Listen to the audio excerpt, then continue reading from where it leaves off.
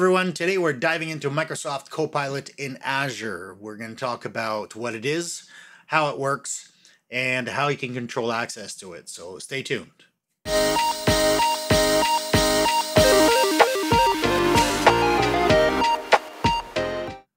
Microsoft Copilot in Azure is like having a super smart assistant in the cloud. It's an AI-powered tool that's all about making your life easier when you're working with Azure, navigating the portal, or using the Azure mobile app.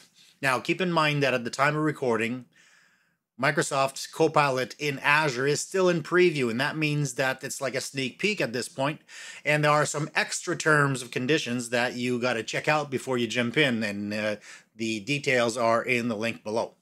So this Copilot in Azure can be a real lifesaver. It can be a time saver. It knows a lot about Azure's services and resources. It has access to all of the information about your environment that are contained within the Azure resource graph. It's like having a cheat sheet for the cloud for you. You can ask it questions about your environment. You can ask it questions about the best way of deploying things, the best scenario or the best services for a specific scenario, but it will give you answers that are tailored to your own Azure resources. And it will give you answers that are tailored to your own Azure resources and more specifically to your level of access. That means that Microsoft Copilot in Azure can only report on the resources that you have access to. It can only take actions that you already have permissions to perform. And if you do ask it to perform an action for you, it will require a confirmation before making any changes to your environment.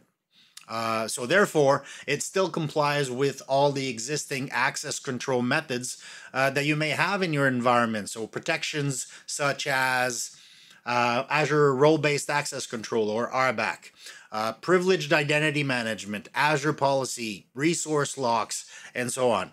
So you can chat with Copilot right in the Azure portal, or go to the Azure mobile app. It's right there as well.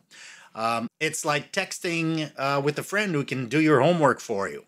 Oh, and to use Microsoft Copilot in Azure, you might need to have a chat with your network administrator or your security admins about WebSocket connections, because it will require a WebSocket connection to directline.botframework.com for it to work. So that's required.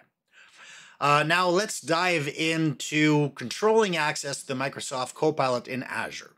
So by default, everyone in your tenant gets to play with Copilot.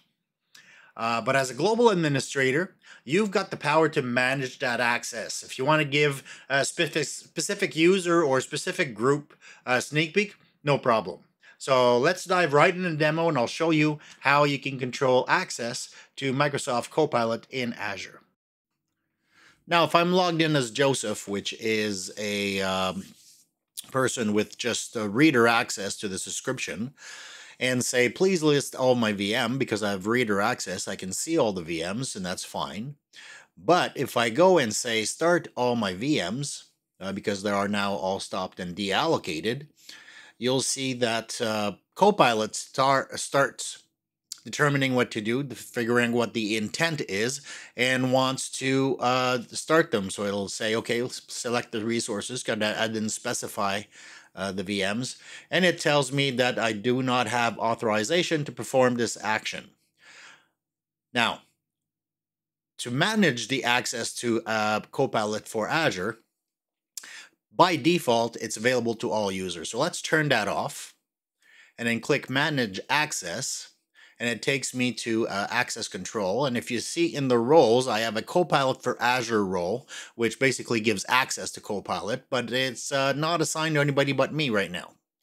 So I will add a role assignment for Copilot for Azure users, click Next, and then select as member a group that I have pre-created called Copilot users.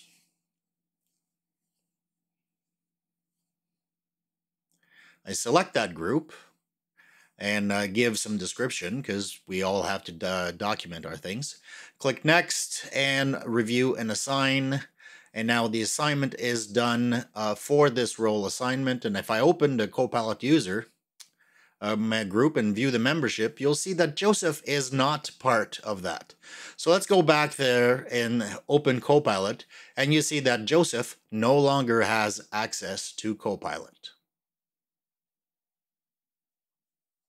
So now that we've looked as to how you can control the access to Copilot in Azure, let me remind you, because it's very important, that it will only help you do with the stuff that you already are allowed to touch. So you've already got access to certain data and resources, cool, let's get to work.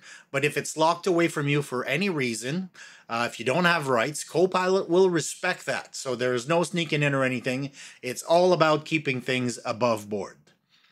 And this was it that's a wrap for this episode of IT Ops Talk on using Microsoft Copilot in Azure. And like and subscribe, stay tuned to this channel for more episodes and updates. And with that, we'll catch you in the cloud. Cheers.